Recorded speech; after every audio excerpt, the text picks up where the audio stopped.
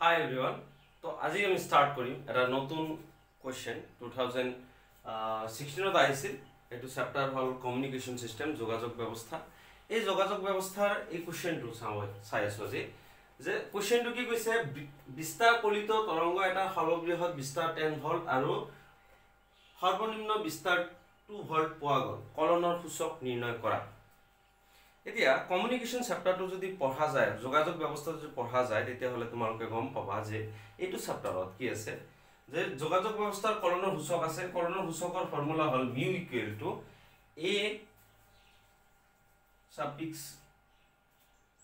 a suffix m divided by a suffix c এটো হল amplitude of message signal আৰু amplitude of carrier signal ঠিক আছে এতিয়া আমি চাম আৰু এটা ফৰ্মুলা আছে μ = কি আছে a maximum minus a minimum divided by a maximum plus a minimum এই দুটা ফর্মুলা আছে কলনৰ সূচকৰ তো আমি ইয়াতে কোনটো আমি এপ্লাই কৰিম এটো চাম তো প্ৰথম যেটো আমি এপ্লাই কৰিম এটো হ'ব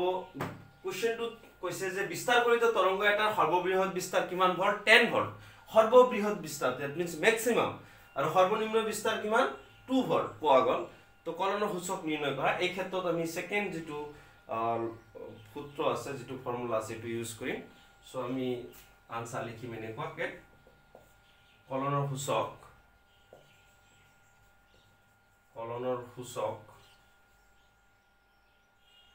μ = a max minus a minimum divided by a maximum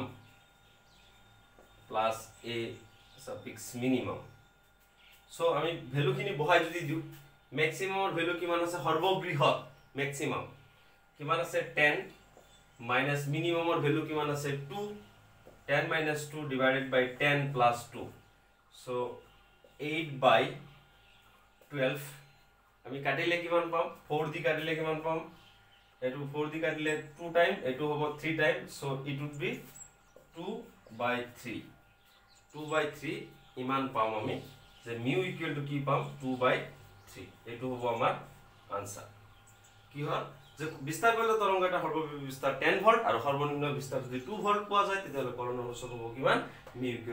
2 by 3 okay next question লৈ আহো এতিয়া কোশ্চেনটো হ'ব 2013 কোশ্চেনটো কি কৈছে যে শীৰ্ষতম বিভৱ 10 ভোল্ট আৰু 10 কিলোহাৰ্টজ কম্পনাঙ্কৰ বাৰ্তা সংকেত এটা শীৰ্ষতম বিভৱ 20 ভোল্ট আৰু 1 মেগাহাৰ্টজ কম্পনাঙ্কৰ বাহক এটা কলিত কৰা ব্যৱস্থা কৰা হৈছে কলনৰ সূচক নিৰ্ণয় কৰা ইয়াতো একে ধৰণৰ কোশ্চেন যে কলনৰ সূচক নিৰ্ণয় কৰিব লাগে হেকাৰণে দুটা কোশ্চেন একেলগে দিয়া হৈছে আমি কলনৰ সূচকৰ ফৰ্মুলা অলৰেডি আমি জানিছো যে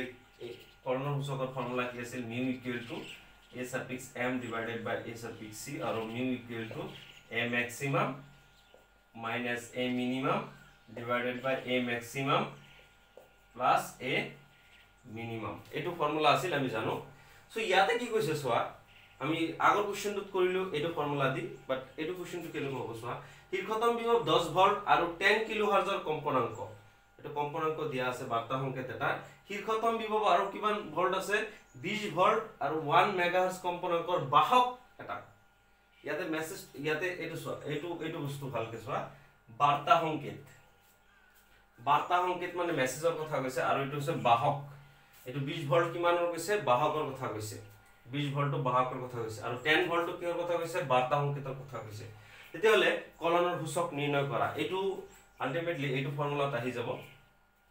সো আনসাৰ হ'ব আমাৰ এনেকুৱা ধৰণৰ যে μ = am ৰ ভ্যালু কিমান আছে am means এটো amplitude of message signal মেসেজৰ কিমান আছে বাৰ্তা সংকেতৰ কিমান আছে 10 ভোল্ট আছে 10 ভোল্ট divided by AC ৰ কিমান হ'ব AC হ'ব কিমান কেৰিয়াৰৰ কিমান হ'ব 20 volt so 20 volt volt cancel 0 cancel এটো হ'ব হাফ সো μ = হ'ব হাফ or 0.5 তো আমাৰ ফৰ্মুলা হ'ব এইটো ক্ষেত্ৰত এইটো ঠিক আছে এইটো 2013 ত আহিছিল ওকে সো দুটা কোশ্চেন আহিছিল প্ৰিভিয়াস ইয়াৰৰ কলনৰ সূচকৰ সম্বন্ধে মানে প্ৰবলেম আৰু কলনৰ সূচক সম্বন্ধ আছে নেক্সট কোৱেশ্চনত আলোচনা কৰি আছো